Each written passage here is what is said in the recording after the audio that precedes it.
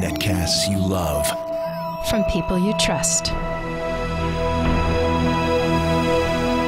This is Twit. Bandwidth for FourCast is provided by Cachefly at CACHEFLY.com.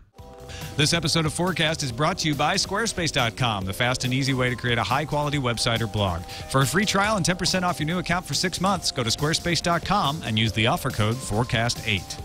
And by Netflix. Watch thousands of TV episodes and movies on your PC, Mac, iPad, iPhone, or TV instantly, all streamed directly to you, saving you time, money, and hassle. For your free 30-day trial, go to netflix.com/twit. What sort of future do you think we're heading for? How will we live as we slip into the 21st century?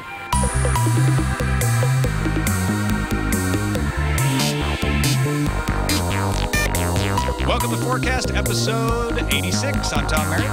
And I'm Scott Johnson.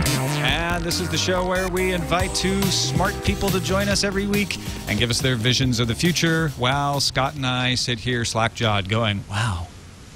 Yeah. That's pretty much what No, we get smart people on here. Yeah. They come in and they kind of blow our minds, and I don't think today will be any different. We got a couple of great guests happy to have along with us this week. Teresa Ellis, digital marketing and PR for Fleischman Hillard, and the communication nerd. Nice to see you again, Teresa.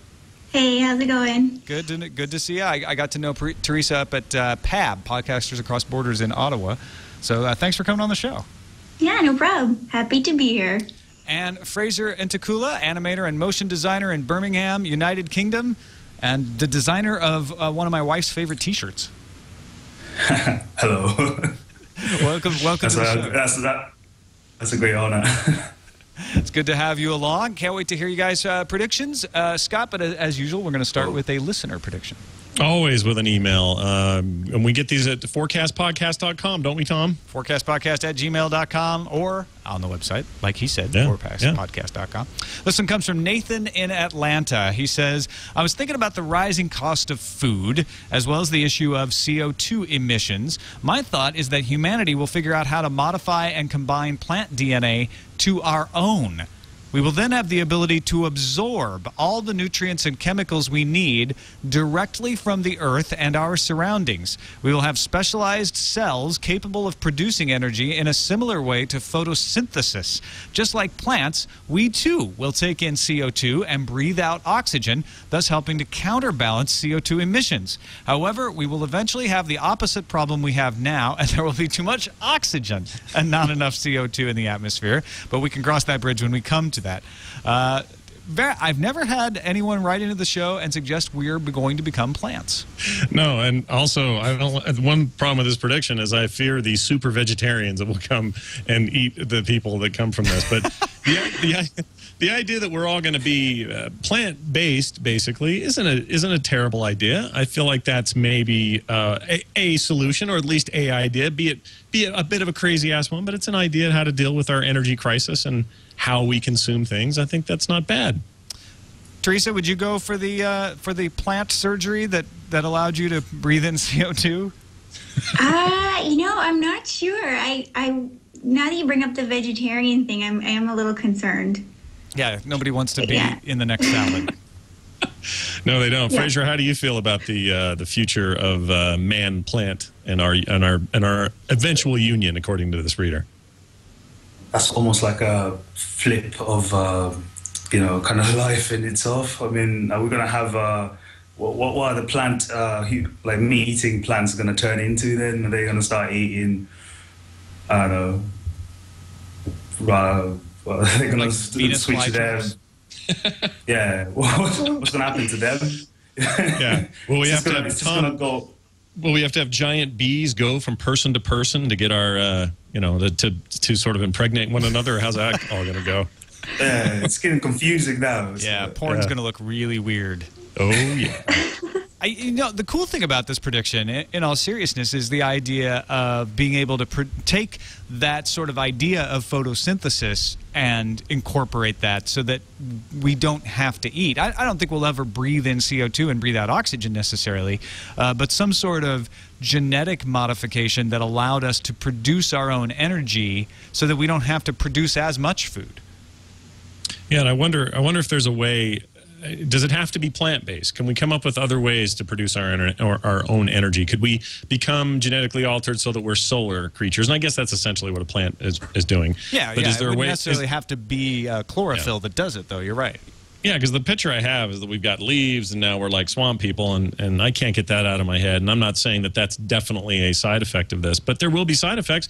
The reason things are green have to do with photosynthesis and the kind of, the word just left me. I knew it in science. Don't know it now. But all these kinds of things that plants need to do, we don't necessarily want to dig. We don't want to plant our feet in earth all day and soak in nutrients that way. There are a lot of things plants do besides process sunlight. So I think we have to refine that down to whatever the basis can be for us to be relatively human still, but have some new source of energy to at least augment, if not replace, our existing need for food.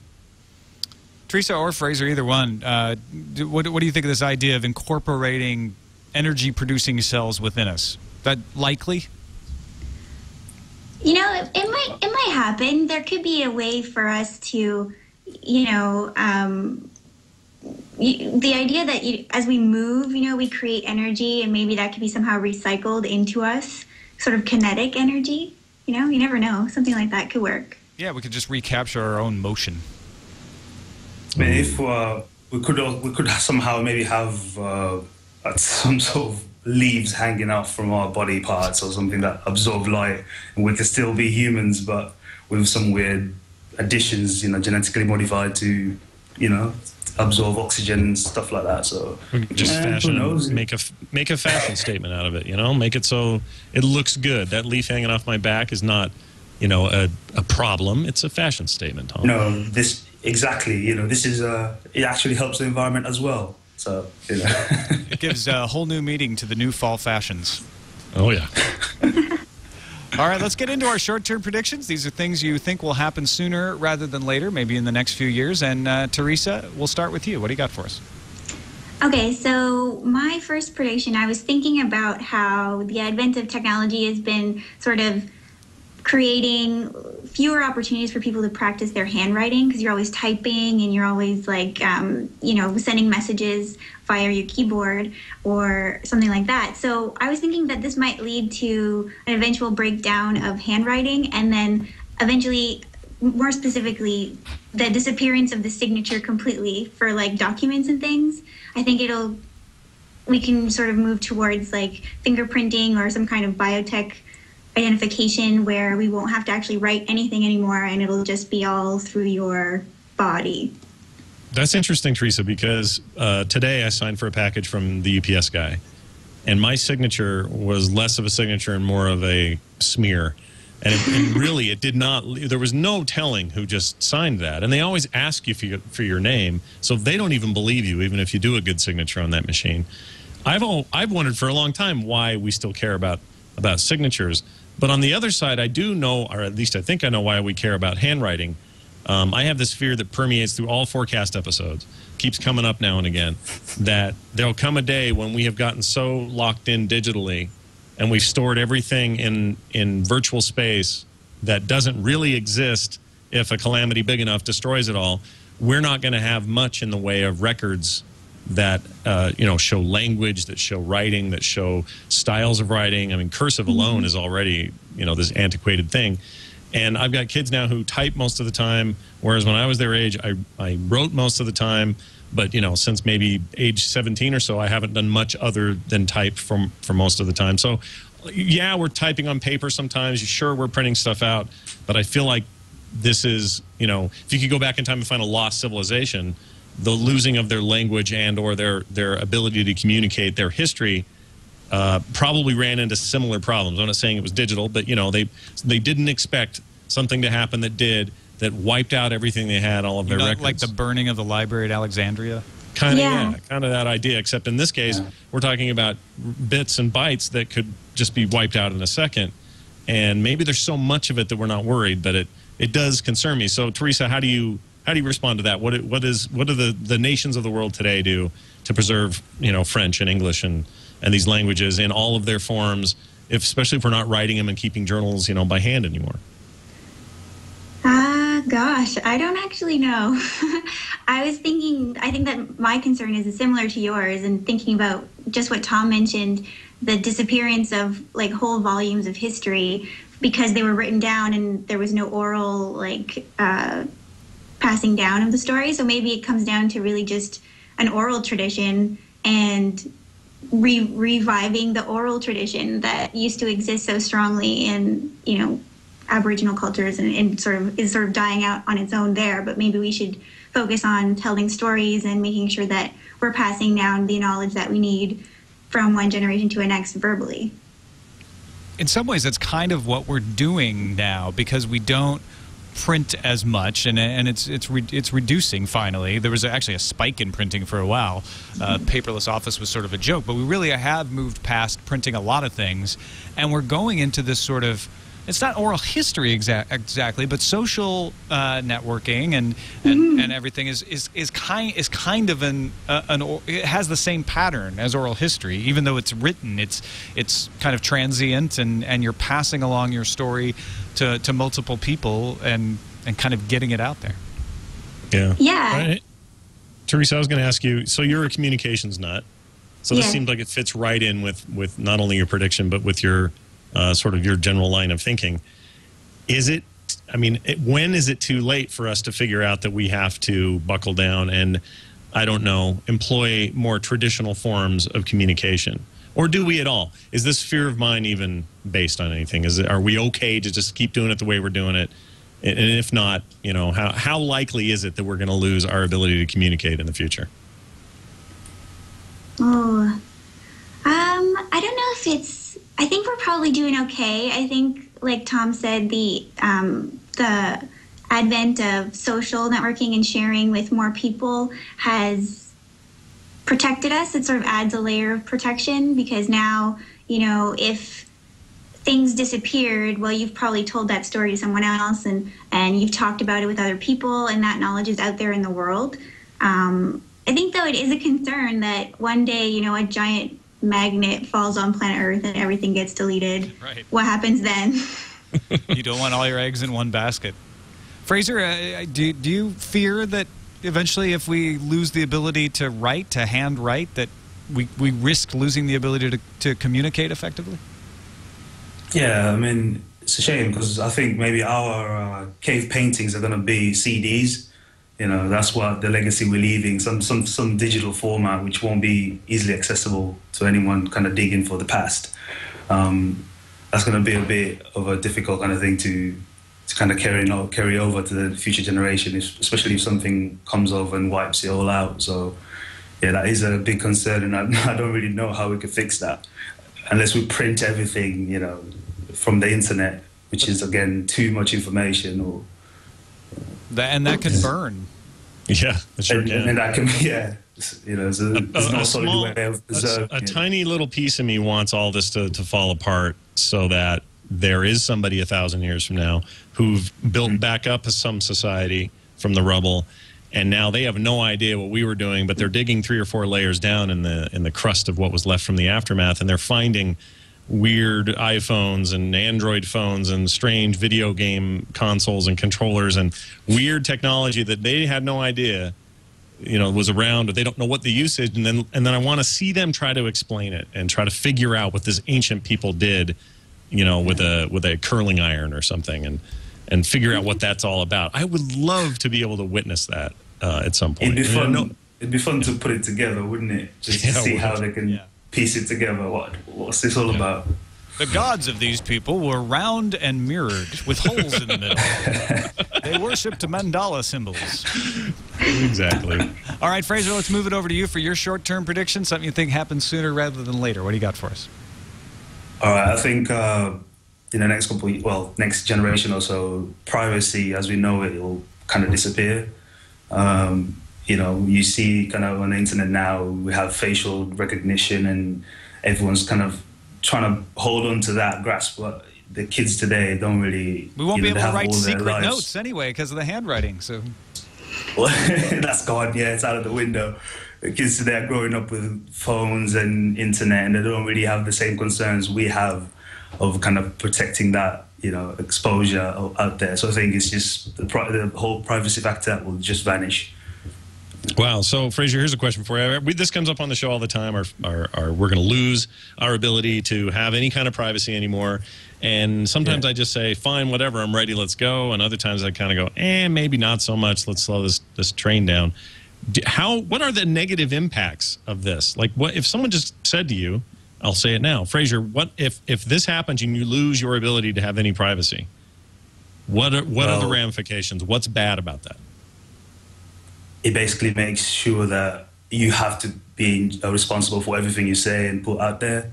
There's no kind of code names or hidden pathways you can take. Your IP address is already exposed at this stage. So when people have that and your photos and your address and everything else, your identity exists out there. So you have to just be responsible. You have to take care of your identity on the internet. So that is quite a daunting thing if you want to do something dodgy, whatever that might be. True. But if everybody, this is what the point I wanted to get to is, if everybody's got that same level of privacy or that same lack of privacy, doesn't that level the playing field and make it so it doesn't really matter? Like, for example, sure, you could flub up and say something you didn't mean to say and then go delete it, but people saw it, so now they know you said it. But that's going to be true everywhere. Like, everybody will be under those same sort of restrictions. So does that make it any better, or does that make it actually worse? What do you think?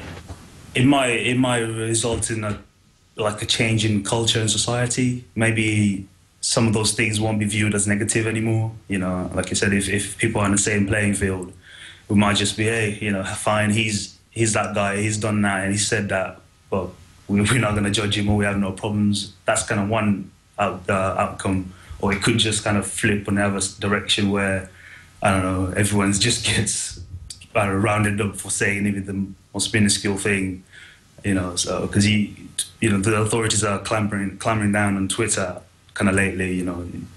You can't have any injunctions or anything like that. So there's so many cases where they're trying to get information. So, it could go either way. Well, the standards of privacy have changed over time, and they even change from place to place on the planet. So in some sense, it's really just about redefining what we think is important to be private and what not. And we're in the process of technology forcing us to change that, because some things that used to be hideable just by accident are too easily discovered now. We have to adjust. Teresa, are you worried? Does this worry you, or do you think we'll come to some sort of equilibrium? I think we'll probably reach some kind of equilibrium, mostly because, like you said, it's forcing us to, basically, the way privacy is moving is forcing us to choose what exactly we think of and what we need to be private versus what's kind of okay. And I think it's different for different generations, of course. Like, for example, my dad will never be on Facebook because he just doesn't think that that's a good idea. But, I think now we're being forced to really decide, when I'm outside in what feels like I'm alone, I'm possibly not alone and someone's watching me, and that can be a safety feature. It can also be a privacy invasion. So we need to sort of decide as a culture and figure out what's important to us. Well, so here we are living on an age where Tom and I and you two, we're all sitting around talking, and we may say something. I may say something that, I don't know, and let's say in 8 years is suddenly offensive. Right now it isn't, but for whatever reason, sensitivities change, and in 8 years they hear me say this thing in some archive of this show. How responsible should I be for that? See, that's the part that scares me. I'm not so scared about the current level of privacy or loss of privacy. It's the taking stuff out of context, whether it be context of time or context of conversation or whatever, taking that out and using that against somebody years from now, or even months from now, or even right now. It seems like if we're going to be this much more open, society's going to have to be this much more ready to be accepting of opinions, to be less reactionary about something somebody said, and to understand that is some of the fallout of having this kind of openness. And that part, I don't know where that comes from. Maybe that just comes, slowly over time. Tom, I love hearing you. You always have great opinions when it comes to privacy issues. Is that even an issue? Have I made that up in my head to be a problem, and it's not really a problem? I think we adapt to this stuff faster than maybe we like to admit. Think about people moving from situations where they had fairly private residences, right, into big cities where everyone is packed together. It's, on the grand scheme of things, a fairly recent phenomenon that people live together in such great numbers right next to each other where you can hear everything going on in the room next to you, right? You know generally what your neighbors are up to, at least if they're loud about it. And so that's a different level of privacy that we've gotten used to. If you'd gone to folks who were used to living in sort of a pastoral setting with their residences separated by large amounts of space, and said, you know what we're going to do is we're going to put you all in these apartment buildings and you're going to live right next to each other and you're going to share walls, I think people would freak out the same way people are freaking out about the different privacy situation on the internet, because they're used to it being a certain way and there's certain things that they want to be private just because they've always been private. But folks adapt, right?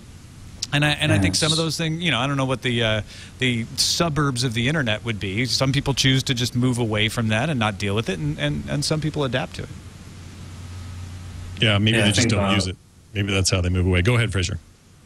Sorry, I was saying, Tom's kind of nailed it there, I think, because society will find a way, and the people who are sort of still stuck in the same kind of mannerisms, they might just decide to bail, they won't get involved, hey, I won't post on the internet then, if that's the case. So eventually, if you do want to get involved, you will have to sort of blend in, with the rest of the society as a whole. Yeah. All right, let's take a quick break and thank our sponsor, Squarespace.com. You've heard us talk about them before. Easy-to-use UI for creating and managing a website or blog. We use them for FourCast. And Chad, I don't know if you got it. Do you have my screen up? No, we don't. Because what I could do right now, if you could see it, is I could ask Scott on the FourCast website, should the search be on the right or the left, Scott? Well, normally I'd say, Tom, why do you want to go through so much hard work just to move something from the left to the right? I'd be wrong about that. It's like 4 clicks. I go into the architecture of website management. It gives me the layout, and I just drag one across. Like if I want the search to be on the sidebar too, I just drag it over there. Done. Search is now on the sidebar too. If Scott goes, why'd you move search over there? I want it on the left side up at the top. Boom. I just move it back.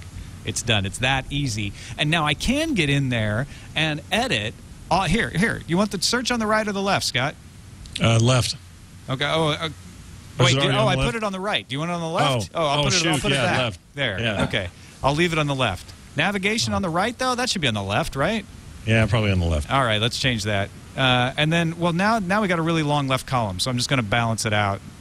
I'm going to put this stuff over here. Oh, all right. Yeah. There. And now I just go back here, and it's all saved. I didn't have to press save. I didn't have to do anything like that. I just... Oh, and Chrome crashes on me. That's not Squarespace's fault. But see, that's the thing. Chrome crashes, but look, search is on the left, navigation's on the left. Everything is good. Actually, I put that back over there on the right. But that's as easy as it is. You just drag things right and left, put them where you want them. Squarespace.com is fast and easy, and I love using it. So check them out. Go to squarespace.com and sign up for a free account. You don't need a credit card or anything. You can sign up right now.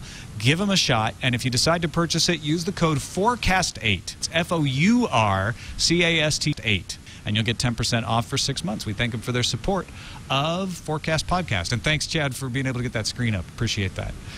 All right, let's move on to our long-term predictions. And Fraser, we'll stick with you. When you look longer term, maybe more like 100 years, what do you see? Well, I think scientists have been trying to work with bacteria and bacterial cultures sort of to play with fossil fuels. And I think that technology will kind of get better in time, and we won't actually need to abandon the planet, as many people might fear in the future. We will find a way to recycle what we have and kind of consume the waste that we're producing now. So those systems will get more efficient as cultures evolve. I mean, as we generate cultures that can consume that stuff quicker and better. So we won't be making too much waste, and we won't have to leave the planet. So that's good that we don't have to leave the planet for at least another 100 years, because that's been a real concern of some. But I heard somebody was talking about algae-based fossil fuel, and that you would speed up the process. Basically, it's like making a cube of zirconia out of instead of a diamond. It's still a diamond, but since you hurried up the process, it's a lot cheaper. Nobody cares about it because it's not this rare thing that happens naturally in nature. Do you think that this will translate to cheaper fuel costs generally because it'll be so artificial and so quick? We don't have to wait for some dinosaur to decay and, for us to refine the oil thousands of years later, or millions, really. How do you see that? I think that's the whole point. It will be sort of everything kind of just waste, plastic or any materials that need millions of years to naturally get broken down, could be done faster, with these bacteria. So you just kind of farm these out, put your stuff in there, and it just, in a week's turnaround or something, you have a fresh flow of all oils and anything, gases, kind of natural gases and anything we might need. So we're kind of getting rid of nature in a sense and kind of taking it under our own control. So that technology will help us solve today's problems, really. So you'll be able to burn oil without emitting carbon dioxide, possibly? That would be a plus. I like, Scott, your idea too. Would it become a status symbol to burn real gas instead of the synthetic gas? Well, that's kind of what I was kind of getting at, and I wonder if also we might see spring up, because my daughter, the first thing she said when we were talking about this around the dinner table, we were talking about fossil fuel and about algae and about microbes and stuff like this, and she says, well, then aren't you killing life to make gas? Because she's a hippie and she loves that. She doesn't want to see the chicken I'm eating on my table just disgusts her. She can't stand it when animals or any kind of living creature has to suffer. And so we always have these interesting conversations about all of that. My guess is we'll see some of that spring up. There's always going to be some reason. Somebody somewhere is going to hate this idea. It's going to have some other impact we can't think of right now. But as a whole, what I read and what I hear about where we are with this technology today and what it could potentially do, I think it's awesome. The worry I have is that the current day establishment does not let it out of the gate. And that's very conspiratorial of me, and that's very, spy movie of me, but I just see big oil and big government and everybody else kind of kiboshing this before it happens too soon. Maybe 100 years is enough for us to stretch that out, but that needs to be a nice, gradual, slow burn. And I feel like we need it sooner than that. So that remains my concern. Teresa, do you think government and big money are going to let us change the way we consume oil in this cleaner, better, faster way? I hope so. I mean, I hope that someday that we can, avoid all these crazy political type issues when it really comes down to our ability to continue living the way that we do live.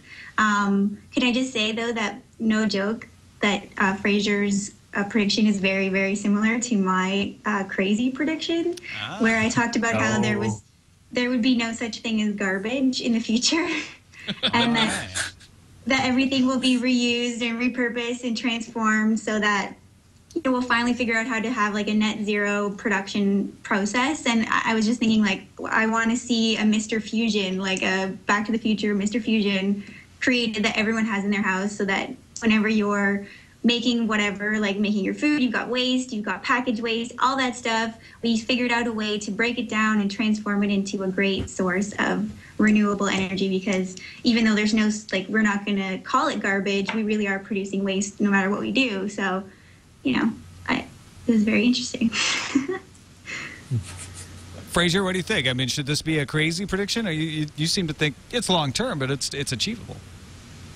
I have a crazy prediction at hand, so I thought, in 100 years, we can handle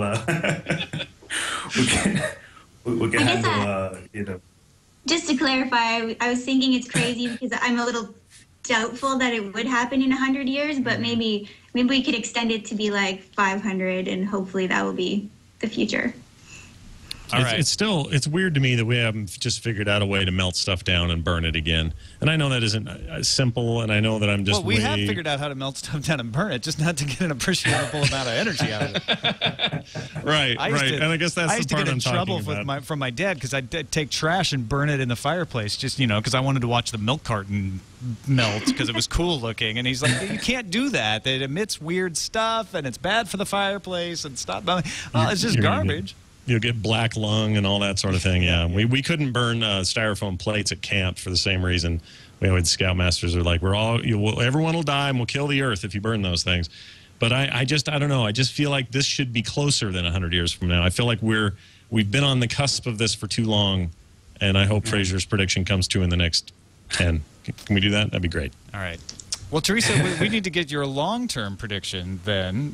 Yeah. So when you look more in the flying car sort of direction, what do you see? So what I was seeing is the evolution of what I kind of call sort of an immersive media, where you're sort of fully embedded in the experience of communication. And we're kind of seeing that starting out now, but I think that in 100 years, we're going to see like the full embedding of people into, movies. It's like virtual reality, but kind of even more than that, where you're actually, you're smelling the things that are happening, you're tasting the air, and you're in this whole new place where communication is transformed into your experience. And I think that's going to be sort of the key thing for how we're going to start to learn about the world. Education in the future, I think, will be based on this type of model where we're going to send the kids and have them be fully immersed in this new kind of world where, because maybe they won't have the chance to be out there learning about it firsthand. Maybe those things don't exist anymore. We're putting them in the situation. We're giving them that sort of firsthand experience, but it's not really firsthand. It's mediated, but it's very immersive, very much like being there. And that's what I thought would be exciting in 100 years. So, just correct me if I'm wrong, but this maybe presents opportunities for people to. I mean, I'm trying to think of an example. Holodeck? Holodeck's a great idea. Actually, it's a great concept of how this would be. Because right now, it's go and sit in an auditorium and look at a PowerPoint, listen to a dude, and then go home. And I would love, as much as Star Trek got weird with the holodeck sometimes, I would love the idea of being able to go and experience the thing I'm meant to be learning, to smell what it was like to be on the front lines in this particular battle in World War II, and to know what that looked like and felt like. That would be amazing. I probably don't want to, but you know what I mean? I mean, a true education would be, wow, war is hell. This was terrible. Look what these guys did. They're super heroic. Those guys are jerks, whatever, and really walk away with a sense of time, place, and all that you normally don't get from a lecture or a lesson. I like this idea a lot. Yeah, I like it too. Fraser, what do you think? Do you want the holodeck experience as Teresa is describing it, the sort of immersive ability? Well, you said it's immersive media, so it's not just movies or TV shows. It can be anything. It's that, definitely. I mean, smell-o-vision, we're bringing that back. So. It's a whole full experience where you can learn, everything. So just plugged in maybe straight to your brain, and that's a way. I was thinking maybe taking it even further. It could be a way to actually that's how people fight wars in the future, or even go to school. Then you just do it all from home, or just plug yourself in and you log into this universe. Or and experience a game, or driving simulation, skydiving if you don't want to actually go out and do it. So that makes sense to get all these range of experiences. If maybe there's a historical landmark that was destroyed 100 years ago, you could go and visit it and watch a museum or something. Maybe that could fix our writing problem. So Teresa, if I'm let's say this, because here's the problem with the holodeck and all these other kind of ideas. People are going to abuse them. They're not going to get used. Like the Deep Space Nine usage of the holodeck was a lot more realistic, I think. They kind of used it as, it was more, well, there was some of that, but also in Quartz Bar, he was using it for, this little pleasure palace thing that everybody would come and use. And I got to thinking that's probably how these things are going to get used and abused. And higher learning and higher experience and all this doesn't seem like it'll be the thing that will motivate people. Is there anything about this prediction that you could say would be the defining, the thing about it that would be the most compelling as an educational experience or a learning experience rather than just an escapism or a place to go and meet fake girls or whatever?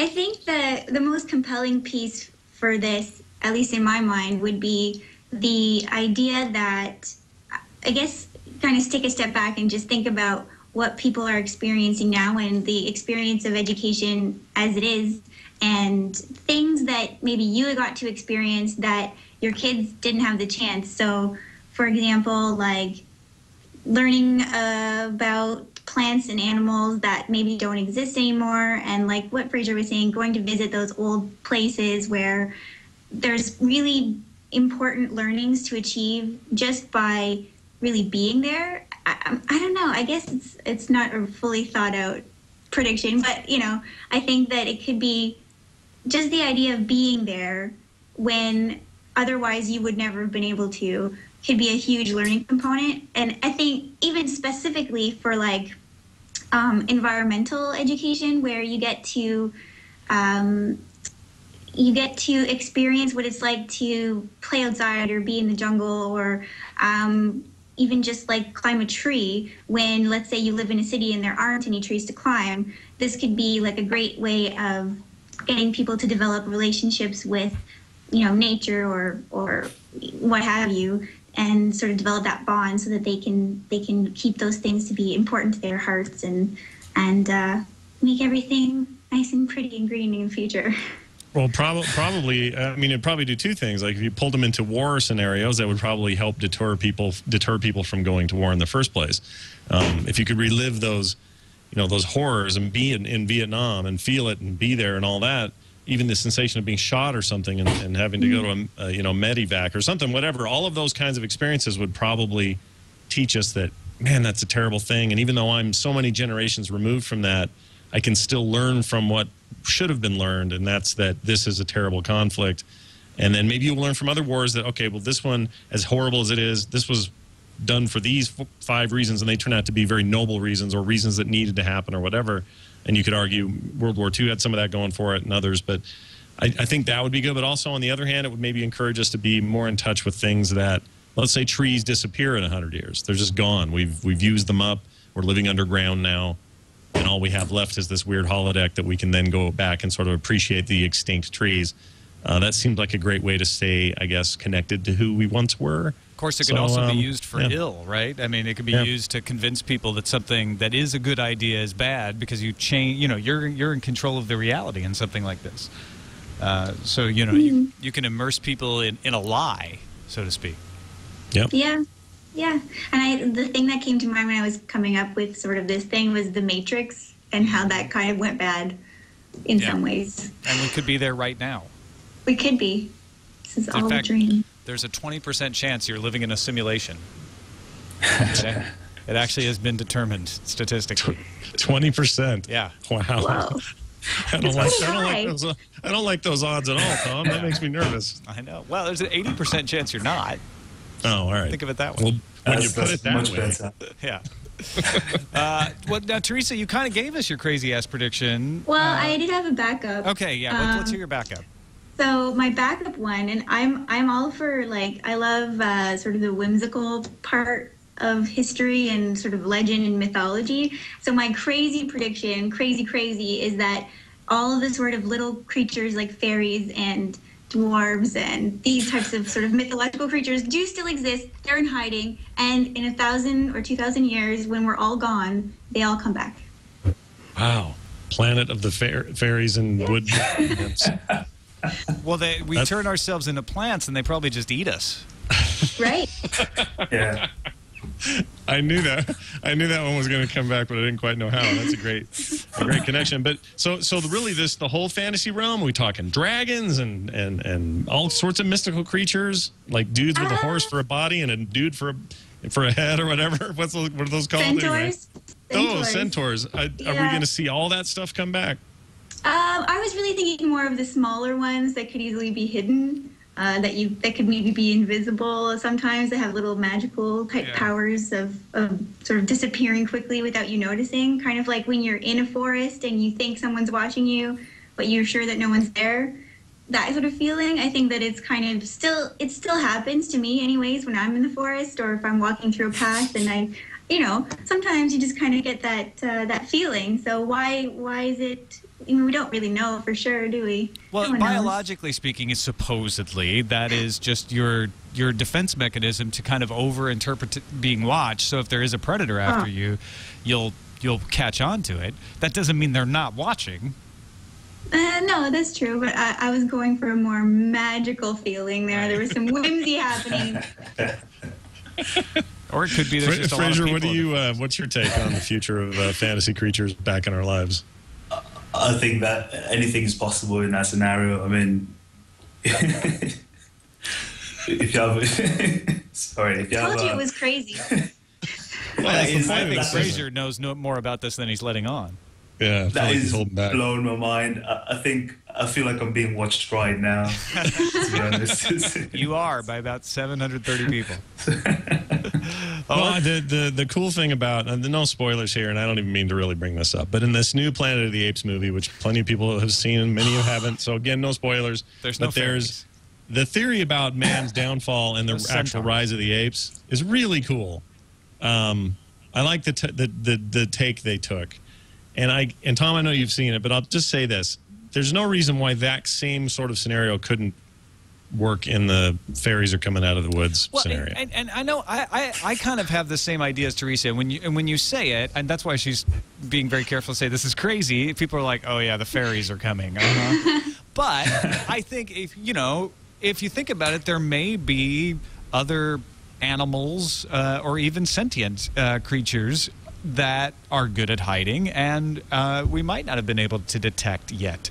That could explain a lot of things like extraterrestrial visitations. I'm not saying that's likely. That's why it's crazy-ass prediction. But, I think that makes a good story is that, we do have areas of the world deep in the ocean, deep in the forest that are unexplored still. We kind of think, oh, we've watched we've gone up into space. We've seen everything. But, there are corners of the world where there might be some unknown things there. So who knows?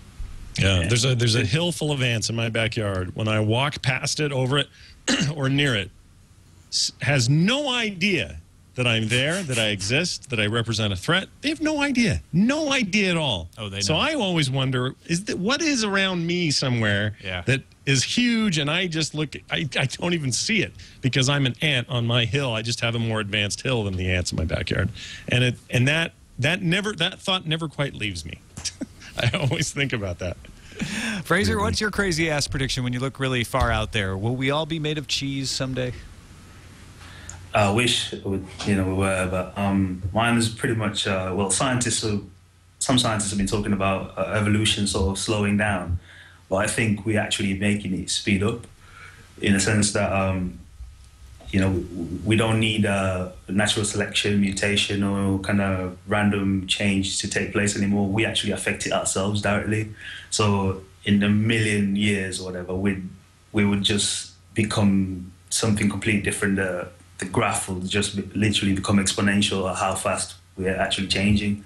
We're not seeing the effects now, but they are actually happening. Diseases that needed like generations to get eradicated through that natural selection, get healable in 10 years. So stuff like that makes us more survival. So it gives us a more chance of survival and just enhances us. We're living longer. We're just getting more efficient at doing everything. So later on, we'll probably be superhumans, super people. Or centaurs. Yeah, or centaurs. That could actually explain what happens. We just evolve into them. Yeah, man on top, horse on bottom. I'm telling you, though, so, okay, let's say it's speeding up. How much is it speeding up? In other words, if right now it takes me, I don't know, 10 million years of natural selection to grow a tail, what in your compression rate, how quickly will I have a tail in a million years? Or in your case, lose a tail. Right. As humans have lost our tails. my vestigial tail. When does that leave?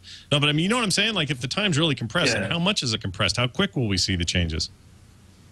I mean, I was thinking more when cell phones started popping up, people are saying, oh, everyone's going to develop bigger thumbs. But I feel like that wasn't necessary. We've sort of skipped that already. So natural selection didn't even need to worry about that. We've kind of moved on to the next thing. So we sort of just we're going through these paces faster than we needed to sort of sit down and absorb them and figure them out. We don't need to take ages to, natural selection doesn't need to take ages to figure it out. We just kind of keep moving on to the next thing. So I just think some sort of exponential increase, speeding up, because we test it out, we figure it out, we either implement it or we shun it, but it's happening just a quicker refresh cycle, really. My sister has a theory she talks about all the time about how we are driven, human beings are typically driven by survival. And because we live in a time and in societies today where on the large part we're not constantly facing death from a bear or some other animal or a warring tribe. Sure, these things happen in wars and certain parts of the world, but for the most part we are no longer under that constant threat from other creatures, and so we're not constantly having to do our fight and flight. And because of that, a lot of us sort of settle into a nervous that something's going to happen, but we don't know what kind of routine. And she thinks that the bigger impact on evolution that we'll have if our societies to continue the way that they're continuing is the lack of a threat to us, to most of us personally, will eventually result in major changes in our humanity. Teresa, does that ring true to you at all? How do you see the future of human evolution? Yeah, I think that last piece where we don't have to worry as much sort of creates this sense of complacency. I don't know, you just kind of get lazy about it, and that could have some really interesting, maybe detrimental impacts on how we as a society, as a being exist. The other thing that I was thinking about was that, because of the what Fraser was saying, how cell phones, they didn't really last long enough for natural selection to improve the human body to make it more effective. I thought about the things that there's not really anything right now that's fixed. Like, there's nothing really other than our behaviors that last a long time. So like the fact that we sit at a desk and maybe work sitting down for most of the day, and for most people, that could be have an impact on what we're going to turn into. Like, maybe we'll lose the ability to kind of walk around, or I don't know, like it could go crazy. Well, yeah, we'll sort of be waddling everywhere. I don't know. It's the lack of a selection. There's evolution works by selection pressure. Anything that gives you a survival advantage tends to propagate in the species. But then there's the removal of a selection pressure, which can allow for diversification. I mean, the fact that we don't have bears chasing us anymore might allow things to flower in the human condition that couldn't have in the past, right? Like if you have 3 legs, you don't run as fast, so we get 2 legs because that's optimal for running. Maybe. I don't even know if that's true, but just as an example. So maybe without having anything chasing us, all of a sudden we just start getting weirder.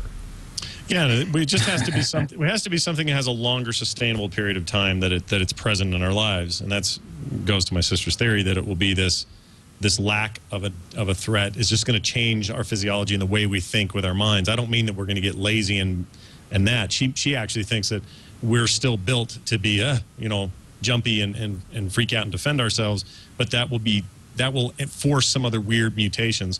And or maybe nervous people will do stupid things because they're nervous, or they'll jump out of airplanes and looking for thrills, and they'll all die, and the really calm people survive. And then the aliens come and wipe us all out because we're too calm.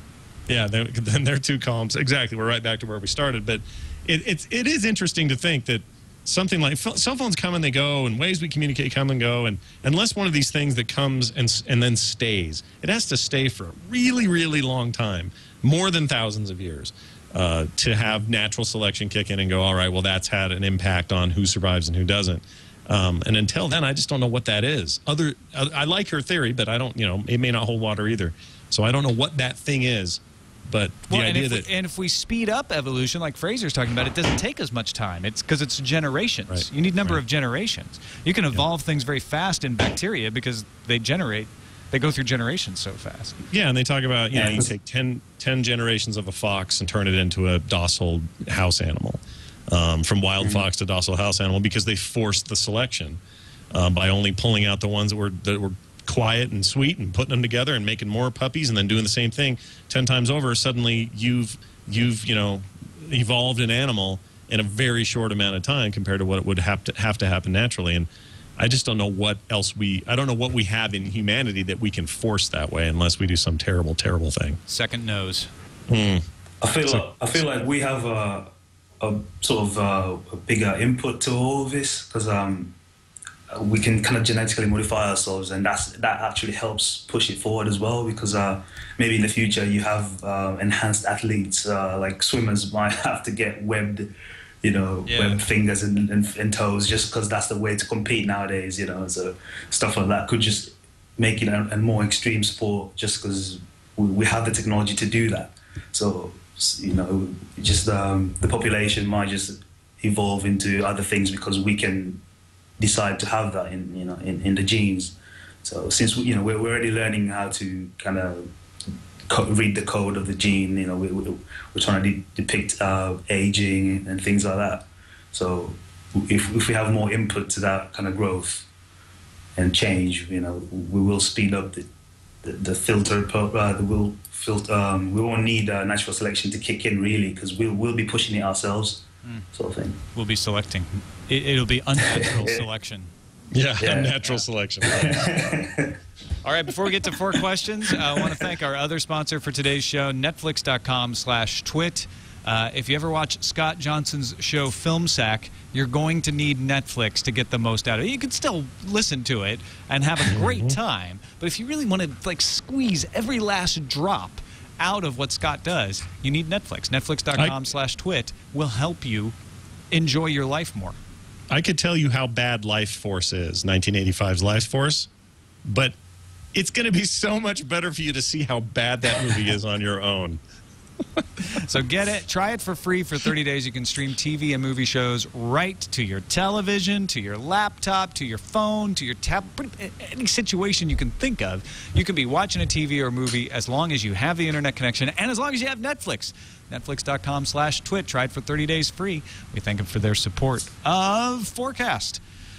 It's time for 4 questions, Scott. 4 questions is where we ask our guests 4 questions, rapid fire style, and we ask them quickly so they do not have time to answer. They can only answer from the gut. Well, they have time to answer, but they have to answer quickly.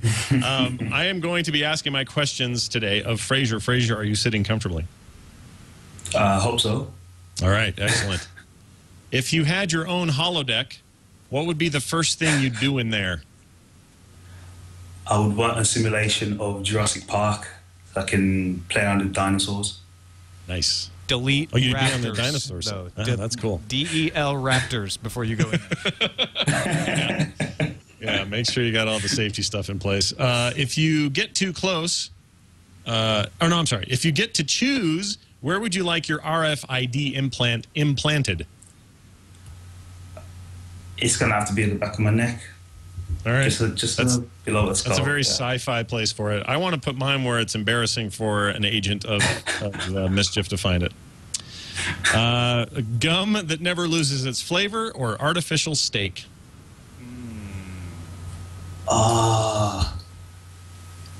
It's going to have to be... it's going to have to be the artificial steak. I'm with you there. I was going to give you one. A third choice could have been gum that tastes like steak that never loses its flavor. Finally, where will sentient machines first spring from? Automated vacuums, your phone, or something else entirely? They're basically going to show up out of vehicles, I think. And after watching Transformers, I think that's where they're coming from. All right. I like that idea. Cars. Yeah. Hopefully they're all Autobots. Congratulations. You have succeeded in 4 questions. Tom, I turn it over to you, sir. All right, Teresa, are you sitting comfortably? Sure am. Good, then we'll begin. Question number 1. Will we ever become a cashless society, and how will that work? Oh, yeah, I think we will. I think it'll work on some kind of, like, I guess if it's cashless, does it mean creditless? I don't know, but if it's completely cashless, like no paper money or anything, I think it would just be like a return to some kind of weird barter system, but it'd be like information or brain power that you would trade. I don't know. Like Woofy or something like that, yeah. Question number 2. What social network will kill Facebook after it gets done, or I'm sorry, what social network will kill Google Plus after it gets done killing Facebook? Ooh. Gosh, I don't know. I don't think it's probably not created yet. But it'll be something where we can really immerse into the experience of sharing. Just make up a name. What do you think it'd be called? Oh, it's called, God, I don't know. How do you spell Guy? Yeah, it's called Guy. Yeah, there you go. G-A-I-E. You know what? It sounds silly, but you may not be far wrong. Woo. Question number 3, Stargate. When do we discover it? Ooh. Or do we? I'm going to go with another, like, 75 years or so. All right. They're still discovering those, like, ancient Egypt, like, not the ruins, not in Egypt, but, like, in the jungle and stuff. It could be in there. All right. Fair enough. I'll be gone, but I'm glad somebody gets to see it. And question number 4, what planet will be the most popular tourist destination and why? I'm going to go with Jupiter, just because it's got the sort of, that's the gassy one, right? Yeah, great red spot. Yeah. Just because it's got all That's those, what like, makes it popular? It's the there gassy you one? go. Yes, that's... No, I was gonna say it's because it's all the colors. It's pretty, and that people will experience it in that way. Something different, and it's huge. That too. All right, you have completed 4 questions. Thank you. Good. And that completes our show. Scott Johnson, can you believe it? We're done with yet another episode of FourCast. Amazing. Great work by everybody. You guys were awesome as guests, and we don't ever do this very much, but behind the boards today, OMG Chad, knocking it out of the park. Thanks, man, for all the help. Well done, Che Joe. Yeah. I'm trying to give him a nickname, but it's just not working. Che Joe. All right. I want to thank our guests, Fraser and Ntukula. Thanks for being on FourCast. Let folks know what you do, where they can find out about it. I'm an animator and motion designer, so I make stuff move, basically. You can find me at FraserNtukula.com, and the same thing for Twitter, please. Yeah, so. Fraser for Fraser, and then Ntukula.com. That's me. Excellent. And Teresa, great to see you again. Thanks for being on the show, and let folks know what you're up to and where they can find your stuff on the net. Well, I'm up to all kinds of crazy things, and you can find me on Twitter at Teresa Dawn Ellis, DAWN, and also on Google+. And I just wanted to say that I was really happy that I could use my iPad for this. I heard this was a first for your show. I didn't realize you're on Skype on iPad. That's right. Oh, I would have never went really known. well. Yeah, it's pretty cool. Awesome. Yeah, it works really well. All right. Well, thanks for blazing a trail for us. Got my geek cred. Appreciate it. Scott, any last words before we go? No, I did something cool. If people want to see my Google Plus profile, I made a link for them that's easy. It's at frogpants.com/plus. It's totally cool. You just go there and boom, you're on my profile in the Google Plus. Now, so people should try that. Did you do out. a JavaScript redirect to get that? I did not. I did a basic HTML redirect. Just a regular that is as old as the web itself. That file's maybe 1K. Wow. That's kind of awesome. Yeah. Yeah. All right, so check out frogpants.com/plus. Was that right? Yeah, that's it. Excellent. /plus. And don't forget to leave comments at our website, fourcastpodcast.com, or send us an email, fourcastpodcast@gmail.com. Till next time, we'll see ya. Bye. But it's only 32 years away. Wait. So we have two competing titles, Corn Porn or The Gassy One. I like the gassy one. I think the gassy one's pretty good. corn porn just really makes me visualize horrible things. You could combine them, corn porn with the Gassy One. Yeah, it could go very wrong with the corn title.